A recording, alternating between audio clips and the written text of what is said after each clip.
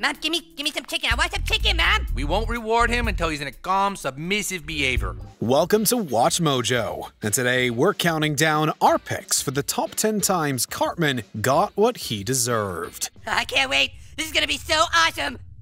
Get out of my way. For this list, we'll be looking at moments where South Park's most infamous character, Eric Cartman, got a taste of his own medicine. What do you think Cartman deserves after everything he's done? Let us know in the comments. Number 10. Can't go to his favorite restaurant. It's the greatest restaurant in the world as far as Cartman is concerned. Yet, when Kyle opts to take his friends there for his birthday, Cartman is left out in the cold. Awesome! Casa Bonita, food and fun in a festive atmosphere, Casa Bonita. Who said I'm inviting you? Kyle makes it clear to him that given how badly Eric has treated him over the years, he has no interest in bringing him. There's a certain amount of satisfaction in seeing Kyle finally have a moment to put one over on Cartman. Given the fact that he hides Butters in a bomb shelter so he can take his place, we're glad Kyle stood his ground. But if you leave me down, you take away the biggest part of me. Ooh, girl, baby, please don't go. We're also glad that Cartman got a week in juvie, even if he didn't learn his lesson. Well, kid, you made an entire town panic, you lost all your friends, and now you're going to juvenile hall for a week. Was it worth it? Totally. Number 9. Annoys himself. You know it has to be bad if you annoy even yourself. What are you doing here? I'm waiting for the new Nintendo Wii to come out. When does it come out? 3 weeks. Come on. Too impatient to wait for the Nintendo Wii, Cartman freezes himself and wakes up 540 years in the future. After having to deal with a conflict between futuristic humans and sea otters, he wants nothing more than to undo his entire trip. He manages to call himself in the past in an attempt to stop himself from being frozen. Listen to me carefully. You need to be patient. What? Who the hell is this? It's me. Me who? Me you. The joke's on him. His past self doesn't believe him and hangs up. It's made even better when Cartman finally does return to the past, except it's 2 months earlier than when he left. We'd like to think he'd learn to be more patient, but come on, it's Cartman. No! No! You sent me back too far! Hey, do it over! Number 8. Cartman's Britney impression. We've done lists before on how badly poor Butters has been treated in this town. But no one has been worse to the Stotch Kid than Cartman. Greetings, I am the Osmo 4000. Whoa. This time around, he puts on a robot costume and pretends to be Butters' new robot friend, hoping to learn something embarrassing he can tease him about later. It all backfires when Eric finds out Butters has a videotape of him singing like Britney Spears. When Cartman is playing all alone in his backyard, he likes to dress up like Britney Spears and pretend he's her. He sings and dances around with a life-size cutout of Justin Timberlake. Stotch learns the truth about his robot and everyone sees the tape. It's not very often that the boys in town get real revenge on Cartman for his antics, so this is sheer delight. Come on, Justin, touch my body. Ooh, Justin, yeah, touch my body, you and me. Number 7. Kyle versus Cartman. Yet another entry on this list related to Kyle. These two have certainly had their share of arguments, but punches were actually thrown this time. Everyone's gonna be charitable and give money to your family instead of buying Christmas presents! Well, correction. One punch is thrown. Through a series of misadventures, Stan, Cartman, Kyle, and Ike end up in Canada on Christmas morning. It's Christmas. We officially missed it. Mad for missing out on his holiday gifts, Cartman wants to fight. After a couple of empty threats, Kyle lightly hits him and Cartman bawls like a baby. Hey, come on, boys! It's nowhere near as bad as other fights Cartman has lost, but it certainly was well-deserved. Number 6. Well-behaved. He spits in a caretaker's mouth and drove another nanny so insane she had to be committed to a mental institution. I'm afraid Super Nanny is in a deep state of mental psychosis. What do you mean? I mean she spends most of her time sobbing and eating her own excrement. How is Cartman's mom ever going to get him under control? The answer? Treat him like a dog. famed dog trainer Cesar Milan manages to turn Cartman into a respectable, decent kid by using the same methods he uses on bad-behaved canines. Don't look at him, just look straight ahead. He'll run out of energy soon. Although it doesn't last, thanks to Cartman's mom, it's both satisfying and disturbing to see Eric as such a well-adjusted kid.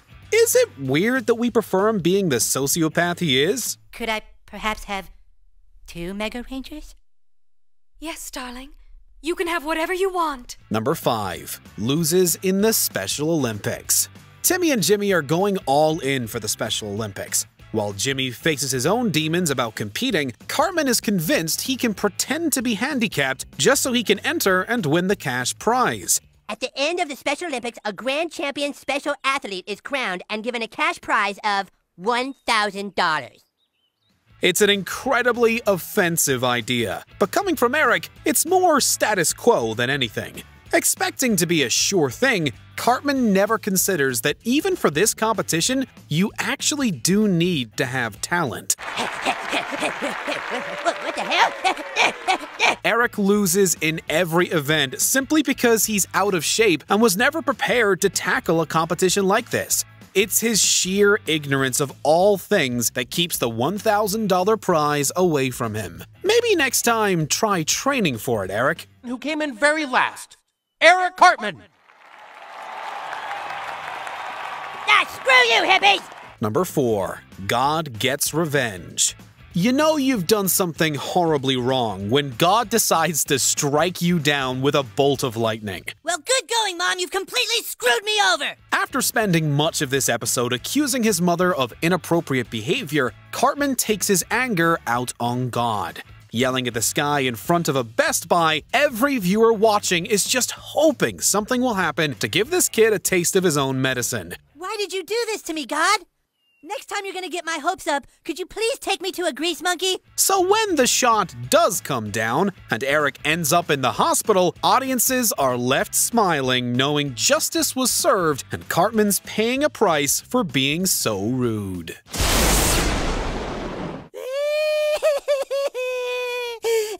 Number 3. Ignored.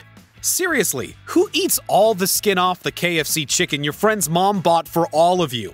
As revenge, all the boys, save for Butters, decide to completely ignore him. Hey, I hate Cartman too. Can I ignore him with you? Yeah, me too. Yeah, screw him. Ugh. I never realized ignoring him was an option. Given that he now thinks he's dead, we wonder if this is where the term ghosting came from. What is that kid doing? I don't know, just ignore him. All jokes aside, this entry is unique in that it's a perfect form of punishment for a kid who's overly selfish.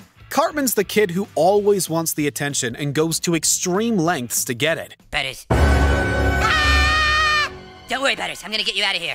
Please leave me alone, Eric. It's incredibly satisfying to watch him jump through all these hoops in the hopes of being redeemed. Number 2. Tenorman's Revenge. When Cartman fed Scott Tenorman his parents in Season 5, we learned how truly dark and disturbing Eric is. Oh, let me taste your tears, Scott. Your tears are so yummy and sweet. Everything that happened later was built upon the idea that this is a kid who will stop at nothing to get revenge. However, it looks like it may have run in the family. Eric Cartman. I've waited a long time for this. In Season 14, we learned Scott was actually Cartman's half-brother, and in taking his rage out on him, Eric inadvertently offed his own dad.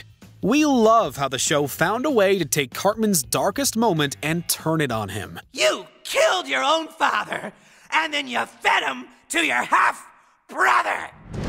No! This may not be our number 1 entry, but it's certainly the most psychological comeuppance he's seen. Before we continue, be sure to subscribe to our channel and ring the bell to get notified about our latest videos. You have the option to be notified for occasional videos or all of them. If you're on your phone, make sure you go into your settings and switch on notifications. Number 1. Wendy vs. Cartman. She may have been Stan's girlfriend, but that certainly never stopped Cartman from taking every opportunity to mock her. Will somebody do something? Every week he gets worse and nobody does anything. Eric, stop being offensive. I'm just trying to engage Wendy in a constructive dialogue about breast cancer awareness, Mr. Garrison. No, you aren't! Wendy, you need to calm down. So it comes as a bit of a surprise how freaked out he gets when Wendy finally challenges him to a fight after school. It's clear from Eric's desperate attempts to get out of it that he knows it's not going to end well. The thing is, I totally said I was sorry, but she still wants to beat me up. Cartman's done a lot of terrible things by this point in the show, so it's both the school kids and viewers who want to see him finally get punished. Wendy delivers punch after punch until he finally goes down. It certainly isn't elegant or civilized, but for this oversized meanie, it's exactly what he deserved.